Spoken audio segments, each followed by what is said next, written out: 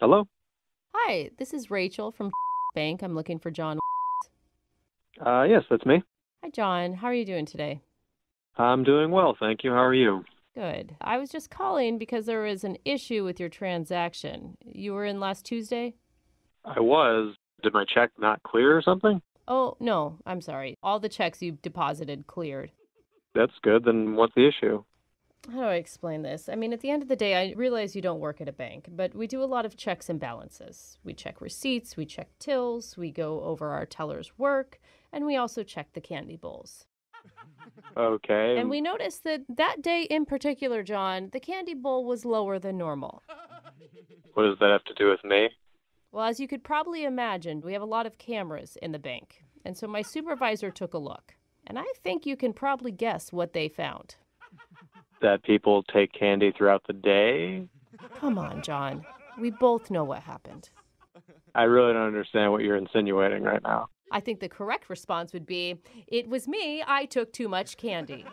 What's going on here? I feel like I'm being attacked here. Everyone knows it's like an unwritten rule at the bank. When you use our services, you're allowed to take a piece of candy on your way out. But 3 pieces. That's excessive. I don't understand this. Why would you treat your customers this way? They're complimentary candy.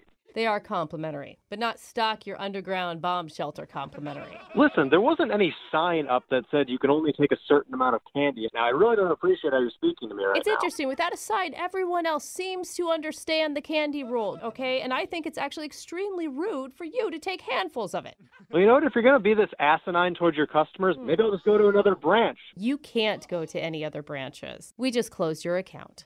Am I living in the Twilight Zone right now? But for taking candy? Oh, my God. I mean, we looked at the tape, okay? That wasn't your first offense. And you know the saddest part of this whole thing? At the end of last week, we were all out of candy because of you. Right. You're out of candy because one person, took 3 pieces of candy. You know what? That 3 pieces of candy made a big difference because let me tell you something. A child came in. He was 4 years old with a limp looking for a piece of candy. And you know what I said to him?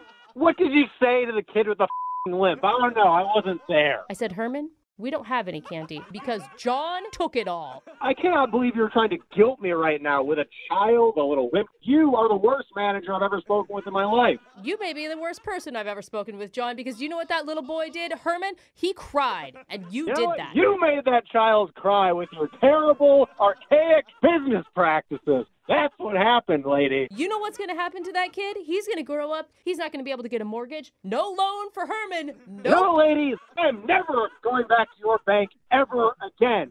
You probably shouldn't say that. Well, I just did. Then I should probably tell you that this is actually Brooke from Brooke and Jeffrey in the Morning, and we're doing a phone tap on you. What are you talking about? This is a prank. It's not real. Wait, what? Your girlfriend set you up. I mean, the real part is she says you're always taking an embarrassing amount of candy when you're at the bank. What the Really? I don't think you ruined any poor 4-year-old boy with a limp's life. Just saying.